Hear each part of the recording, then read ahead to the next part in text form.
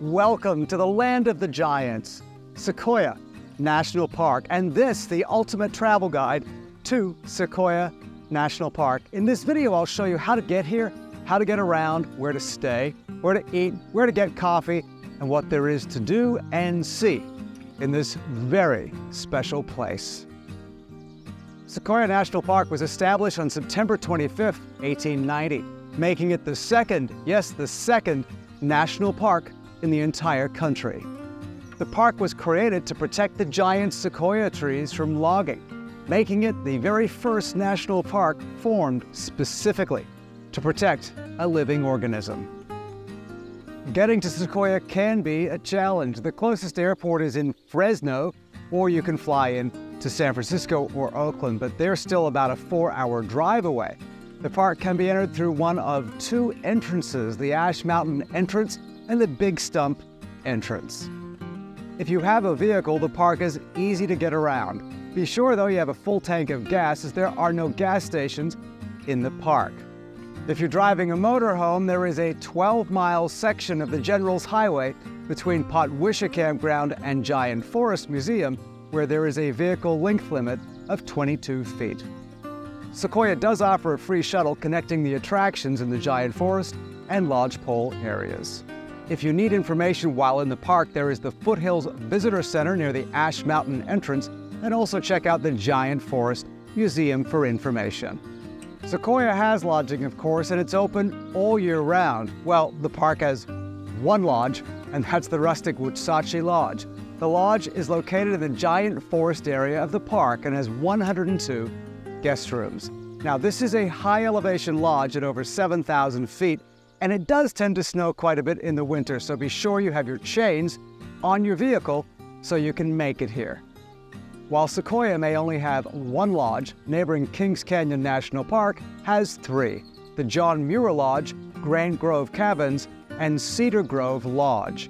If you prefer rustic and somewhat inconvenient, there are two wilderness lodges: Bears Paw High Sierra Camp and Pear Lake Winter Hut.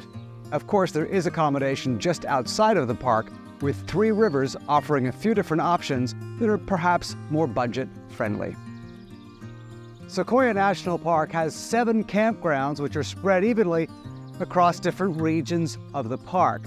The Lodgepole area has 2 campgrounds near popular attractions, the Lodgepole and Dorst Creek campgrounds. The Foothills area contains the highest number of campgrounds in Sequoia, including Buckeye Flat, Potwisha, and South Fork campgrounds. This region's lower elevation makes it more suitable for winter camping, if you want to freeze your sequoias off. Mineral King, which is less visited than the other areas, has 2 campgrounds, Cold Springs and Atwell Mill. Of course, there's also camping and cabin rentals in neighboring Kings Canyon National Park and Sequoia National Forest. All reservations can be made through recreation.gov, and please don't forget to book your site many months ahead of time. Sequoia does offer food services, of course, although it is, shall we say, a little bit limited. You will find food at the Wuchsachi Lodge and also at the Lodgepole area. There are also some restaurants in Sequoia National Forest, which is on the drive between Sequoia and Kings Canyon National Parks. These include the Montecito Sequoia Lodge and Stony Creek Lodge. And finally, there is the Silver City Resort, which is on private land in the Mineral King area of the park. Okay, you can get coffee in the restaurants in the park, but good coffee? Not so much. So here's a tip: if you can, take or make your own. Sequoia offers some of the country's great wilderness areas. Here are the top things to see and do in this great park. A great place to start your visit in Sequoia is the beating heart of the park, the Giant Forest. The large Sequoia Grove is home to more than 8,000 sequoias. Don't forget to check out the Giant Forest Museum when you're in the area. The Giant Forest is also home to General Sherman, the largest tree on Earth. This area also boasts several hiking trails, including the Congress Trail, which is a 2-mile loop showcasing many of the park's most remarkable trees. Not only is Sequoia home to the largest tree in the world, it's also home to the tallest mountain in the lower 48 states, the amazing Mount Whitney. Speaking of heights, for panoramic views of the park, hike up the granite dome of Moro Rock.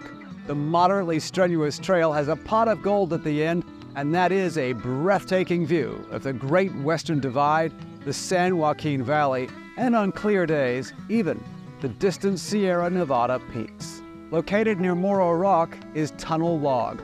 Tunnel Log is a car tunnel that was carved in 1938 out of the trunk of a sequoia that fell over the road the previous year. If you're driving an RV or taller vehicle, you'll need to use a bypass as the tunnel log is 8 feet in height.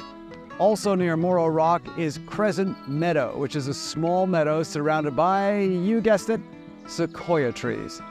The Takapo Falls are 1,200 feet high and are wildest in the early summer months. If you don't mind tunneling under the earth, then exploring Crystal Cave might be up your alley. This marble cavern involves a steep half-mile walk, and once you arrive, you can take a guided tour of the cave. Remember to make reservations well in advance, as the cave tours are very popular. And of course, there's so much more to see, including Tunnel Rock, Hanging Rock, Tharp's Log, Alta Peak, Jenny Lakes Wilderness, Round Meadow, Beetle Rock, and the McKinley Tree. Hiking is one of the more popular activities in Sequoia. There are over 1,000 miles of hiking between Sequoia and Kings Canyon National Park, so there's plenty of options available. Although you do need a permit if you plan on hiking Mount Whitney, which I'm not going to do. Like almost every national park, wildlife is one of the main attractions, and protecting them a high priority. The park boasts more than 200 bird species, a wide variety of amphibians, fish, and reptiles, including turtle and snakes, 72 different mammals, bighorn sheep, mountain lions, and black bears. There are no grizzly bears in the park, and curiously, you're not permitted to have bear spray while in the park. Sequoia shares a boundary with Kings Canyon National Park, and both parks are jointly managed. No visit to Sequoia is complete without also visiting neighboring Kings Canyon National Park. Sequoia National Forest is another neighbor of the park, and it is huge. The National Forest is over 1.1 million acres in size, covers 3 counties in Southern California, and has over 1,100 miles of hiking trails and more than 50 campgrounds. About 140 miles away is the epic and far more busy but amazing Yosemite National Park. And if you like this video, please consider subscribing to the channel. So there you go, the very special and perhaps underrated Sequoia National Park.